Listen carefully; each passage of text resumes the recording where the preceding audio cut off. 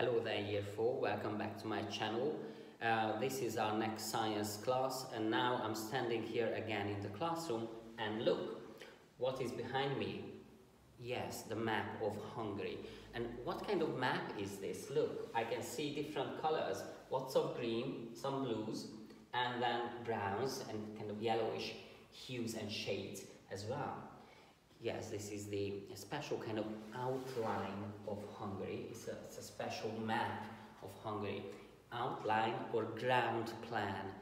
It actually basically shows you all the different features of Hungary, but there are no words written on it. So how can this help? Later on we will see how.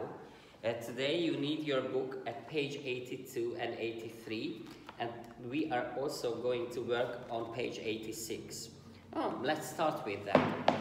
So after checking the ground plan of Hungary, a ground plan is actually alaprise. So it's a bit like that because you can see the borders and many other features.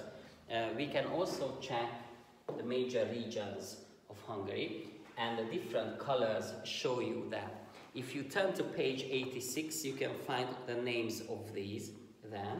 So let's see. Great Hungarian Plain.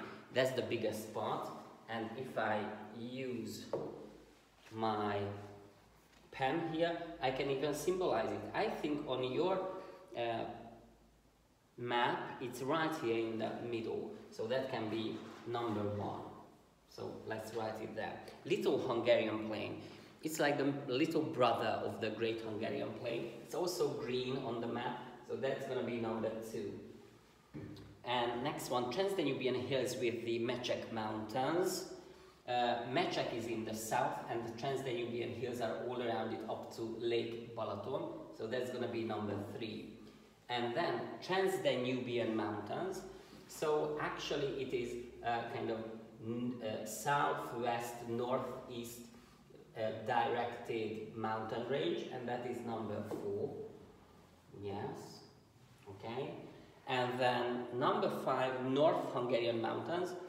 It's in the name that is in the north, so we can find it there on the map, this brown color. Next one is West Hungarian borderland. It's near the border. This red line is the border.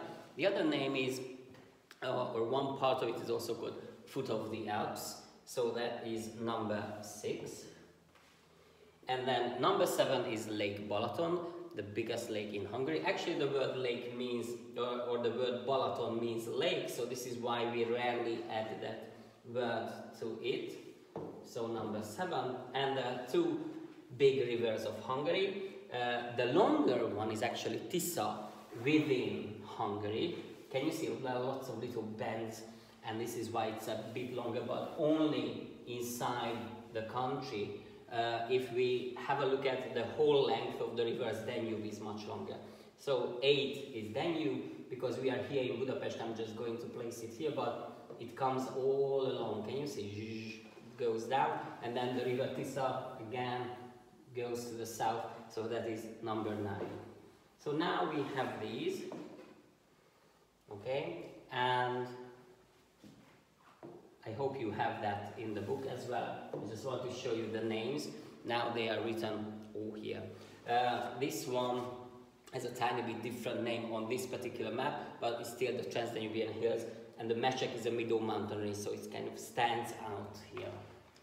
Okay, but as I mentioned, today we would like to learn about some things connected to these physical maps, or relief maps. Relief map means domborzati térkép, so it shows you lots of different colors, like these, blue and green and kind of orangey, yellowish, and light brown and dark brown.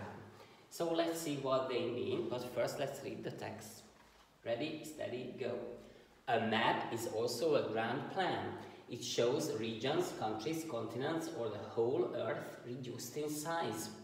On each map you can find a scale number, which shows how many times the map is smaller than reality. 1 to 100,000 means that 1 centimeter on the map is 100,000 centimeters, 1,000 meters, equals 1 kilometer in reality. On each map, the directions are in the same positions. North is at the top, south is at the bottom, east is on the right, and west is on the left. Different maps show different information. A relief map shows the surface of an area.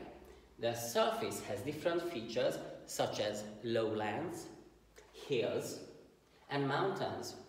They are called geographical features. They are marked in different colors: green, yellowish, brown on the relief map, yellowish, brown, and brown on the relief map. There are also numbers on the relief map. These numbers are called elevation numbers. Elevation numbers show the height of the areas above sea level. Rivers, lakes, seas, and oceans are also marked on the relief map. The color of the water is always blue.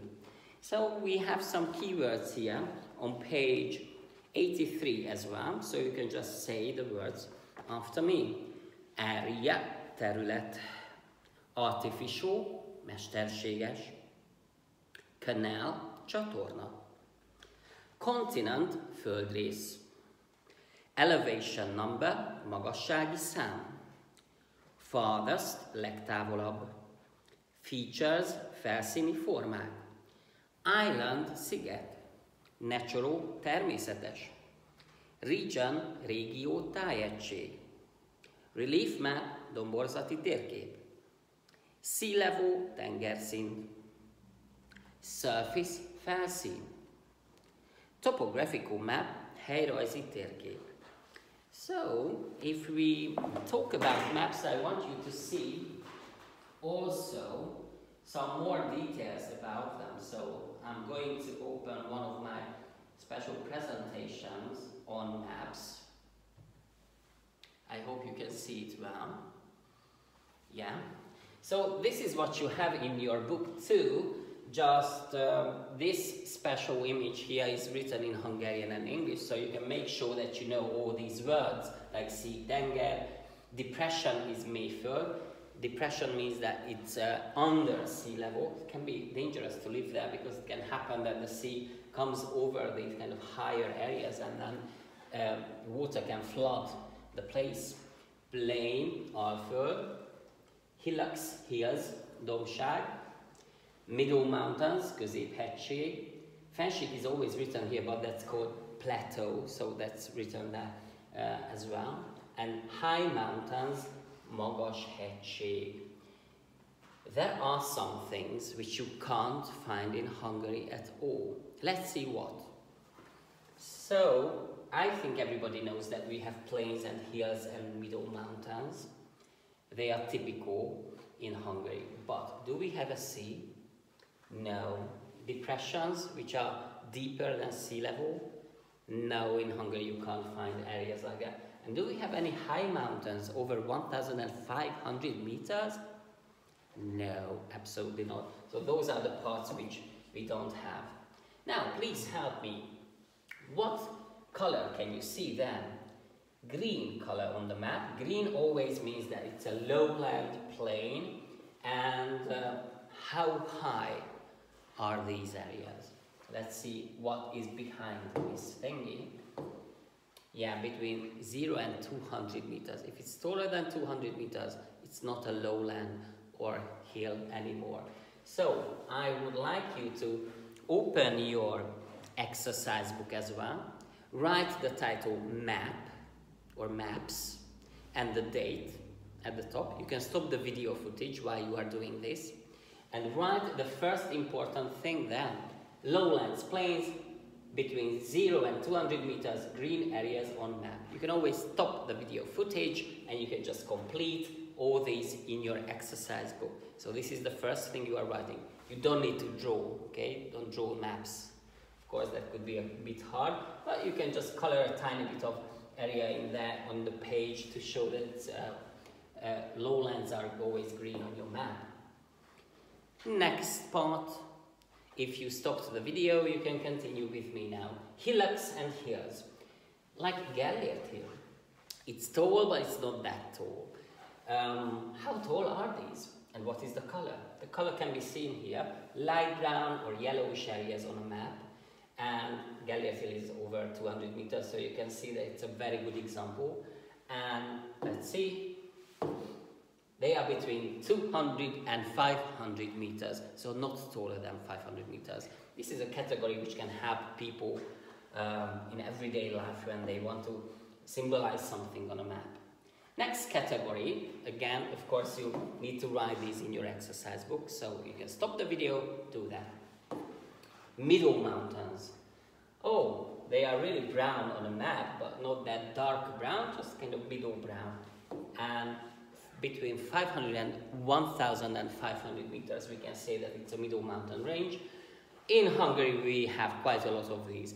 Börzsöny, Mátra, Cserhád, Zemplén, Bakony, lots of middle mountain ranges. And to tell you the truth, I'm standing in a middle mountain range now, because now I'm in Buda, in the Buda Mountains, which is part of the Dunazug mountain range. Not so far from here, you can even find Pilis and Visegrad mountains, and even Vértes and Gerecse are not that far. These are all middle mountain ranges. One more interesting fun fact. Some of the middle mountains were volcanoes a long time ago, like Mátra was a volcano or Börzsöny was a volcano. So luckily they are not active anymore, so we don't need to be scared. There's no kind of smoke or gases coming or lava flows from these volcanoes anymore. Okay, finished? Next one. High mountains is the next one. Really dark brown areas on maps, and they are really tall. Look how tall they are. They are well over 1,500 meters. The tallest ones in the Himalayas, the biggest mountain range system on Earth, can be well over 7,000–8,000 meters. The tallest is Mount Everest, or Chomolungma is the local name, almost 9,000 meters tall. Okay, now I think we could complete the important parts here, so I'm going to stop showing you this presentation. Let's go back to our book tasks, because we need a map. Need to see a map. Now, please look at your book at page 83, and this is going to be your homework task as well, so please listen carefully now. Okay? Color the topographical map and answer to the questions. So what are these questions here? Color the water blue, color the mountains brown, color the lowlands green, and color the key yellow. This is the key here. So I can see the waters, Pacific Ocean. You can see the land. I'm just showing you this because once or twice some of my students a couple of years ago kind of mixed the thing. So this is the sea, this is the water, this is a piece of land, this is a piece of land, this is a piece of land, okay? So you can do that now. What is the name of the largest island on the map? The biggest one. Please find it and write it down. When you finish all this, of course, you can send me the photograph of the page in an email, okay? Next question. What is the name of the ocean on the map? Please find the name of an ocean. Oh, by the way, do you know all the oceans, the big oceans of the Earth? Pacific Ocean, Atlantic Ocean, Indian Ocean, Arctic Ocean, and some people even call the area around Antarctica Southern Ocean. So, which island is farthest west? West.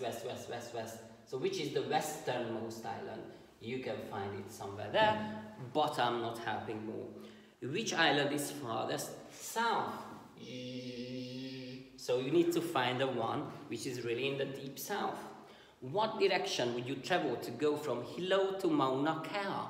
So you need to find these two places, and you need to find the kind of direction. So what is the direction you need to go to? So if you finished all these, don't forget to take a picture and send me the information. And we can meet in our next Zoom class later on. So keep up good work. Bye-bye.